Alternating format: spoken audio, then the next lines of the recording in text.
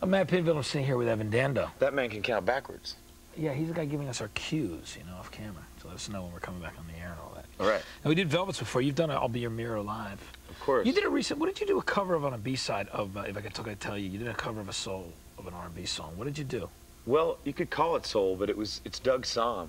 You mean I'm Not Going Home? No, you did something else, didn't you?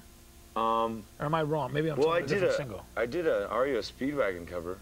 No, but you did something else. It was like an R&B thing. I did so many R&B things I can't even. Okay. No, I did so many B-sides. Did you? Did you just go in like you do now, like when you just a show substance resembling guacamole started coming out of my ear, and I decided I had to stop doing B-sides. It didn't affect. Stop the madness, man! Don't you agree? Yeah. Stop the madness. All right. Now, going back, I mean, 242 40. What was I just that? had to say no, not in that. ITT Technical Institute. Oh, was it? Yeah. Phone number? Yeah. Is that all right? Let's get. I'm enjoying that in a big way. There's work to do here. Let it go. It's fine. It's really cool. It's no problem at all. I know this time you didn't work with the Robb brothers. Nope. What made you decide on the producer that you used this time? You know, like we did 2 records together. You know, and you can't really. You don't want to do too many records with the same producers. It gets a little old. You know. Yeah. And then like, those guys were doing Shonen Knife anyway. So. Right. And you were cool with them. And I just like working with Bryce. I was about to cross my legs, but decided against it. Yeah. I'm gonna do it. Yeah.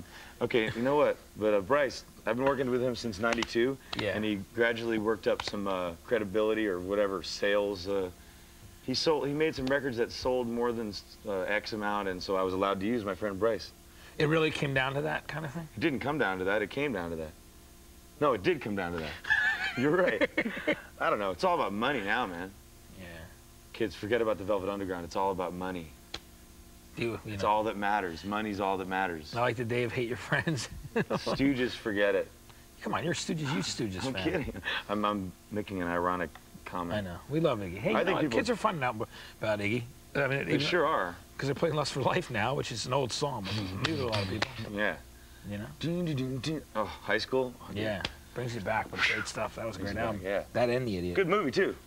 Yeah, you know the one I'm talking about. Yeah, absolutely. Anyway, Evan, thanks for coming by. I enjoyed it. Thanks for having me. It's always fun to have you, my friend. Good, good. Good to see you again. Good to see you, too. Anyway, signing off. Stick around after the break. Evan's going to play a song for us right here in 120 minutes, right? Yeah. Right on.